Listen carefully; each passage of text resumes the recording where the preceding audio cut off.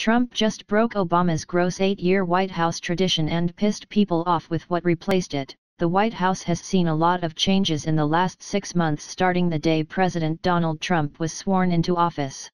The whirlwind of change haven't sat well with liberals, but this latest is sure ruffling some tail feathers. Without warning, Trump did away with what was probably one of his predecessors' most favorite traditions that many Americans may not have known about. Canceling this gross month-long celebration that strangely coincided with the Muslim holiday of Ramadan, he abruptly replaced it with something better. The irony of these two side-by-side events, which dragged on for 4 weeks, was apparently lost on Barack Obama, unless it was planned this way on purpose by this very confused liberal leader. First, it was the Cinco de Mayo celebration, which got pared down to a more modest event to save taxpayers money in the midst of disagreement with Mexico over who is going to pay for the border wall. Then, just as the Muslim holiday of Ramadan was beginning, Secretary of State Rex Tillerson called off the party and didn't apologize. America, and certainly our president, don't want to or need to be celebrating the religion that sets out to obliterate U.S. citizens and our way of life in the people's house. Now, the liberal left just got a third blow to their beloved traditions when Trump announced what else he's canceling that's been happening for 8 years. From 2009 until 2016, President Obama had issued annual proclamations recognizing the month of June as LGBT Pride Month and hosted LGBT festivities inside the White House, Pink News reported. That came to a sudden halt today when our president said that June isn't going to be set aside for this special interest group anymore.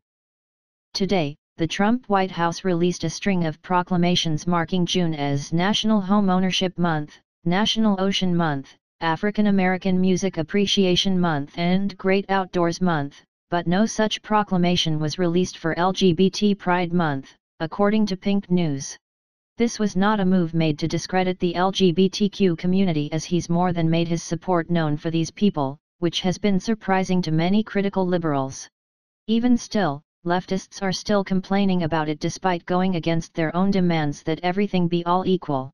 There's not White Week in the White House to celebrate this particular race, nor is there a heterosexual or traditional marriage month.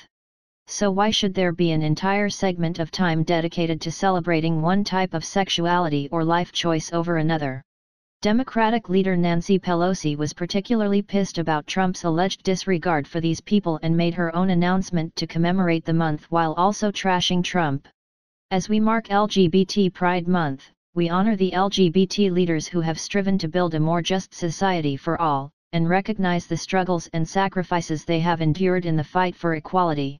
This month, we celebrate their triumphs and remember that our founders' creed, that all are created equal, is not inevitable, that we must work every day to forge a more just, inclusive and perfect union. She went on to talk about the struggles that LGBT Americans face on their rights to HIV prevention and treatment. It's the White House's fault that they are apparently infected with this disease or unable to seek treatment for it, rather than doing thinking on their own choosing to prevent it.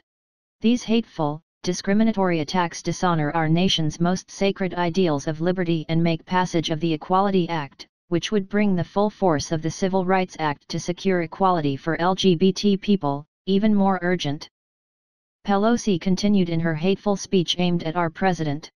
This bill is about respect and pride, not mere tolerance, and House Democrats will not relent until it has been made law.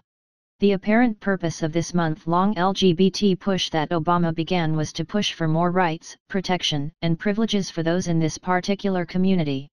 It's ironic that it coincided with Obama's White House celebrations of the Muslim holiday of Ramadan, since no other religion on the planet has such hate or disdain for these alternative lifestyles as Muslims. Please do not forget like on videos, and subscribe, and comment because your voice matters, and visit our page on Facebook, and like them, and follow up. And thanks for watching.